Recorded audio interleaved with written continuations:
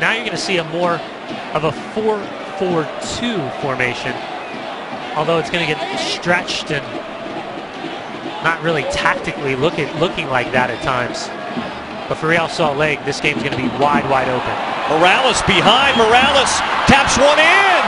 The flag stayed down, and Chivas has pulled one back. Julio Morales on the pitch for all of 15 seconds. Has pulled one back for Chivas tonight. Well, keep an eye on the bottom of your screen, and Tony Beltran just kind of loses him. He floats off the right shoulder, and Morales in behind. Good first touch, and that second touch is a great finish.